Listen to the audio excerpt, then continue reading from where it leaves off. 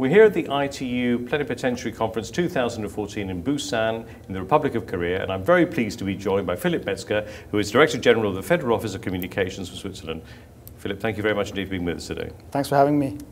Now, you are a gold partner of the GemTech Awards, which have recently been launched here at the Plenipotentiary Conference. Why did Switzerland decide to support the awards? And perhaps you could tell us a little bit about the awards. Yes.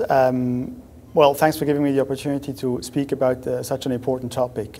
We feel very strongly about gender equality and mainstreaming because this is something which we try to live also within our own organization, Ofcom.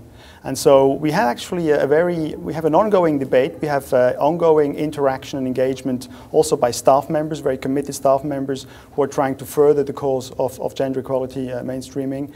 And we had a discussion specifically about joining this program of the GemTech Awards in our management team, and it became quite clear very quickly that this is something we wanted to be part of because we think it's a great initiative by the ITU, and so we felt it was the right moment to really support that as much as we can, not just with the attitude but also with a little bit of money.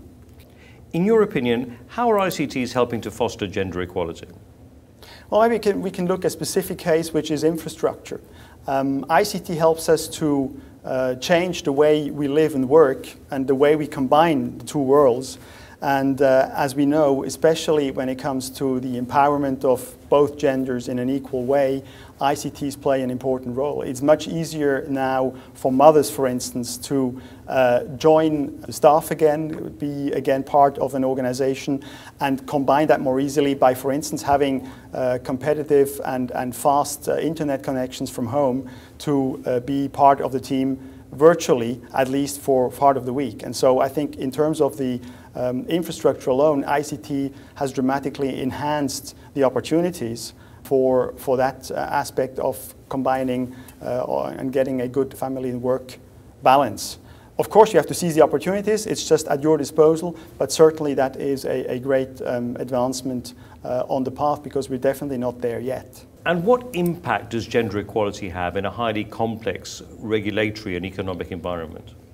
Well, we're strong believers in diversity, and I think dealing with complex tasks, as we do, as any regulator or ICT authority does, requires an enormous array of skills. And you won't find that if you have a monoculture in any way or form. And so we are really believing that you have not only to break up silos, you also have to bring together a talent with different perspectives. And we often see that in complex tasks, it is very productive to have both genders equally be represented because women or men will bring different facets of cracking a task to the table. And so in that sense, particularly for complex tasks as we do, this is a key aspect of really being as diverse as possible, and that of course involves the genders. Philipp Metzger, thank you very much indeed for being with us today. Thank you.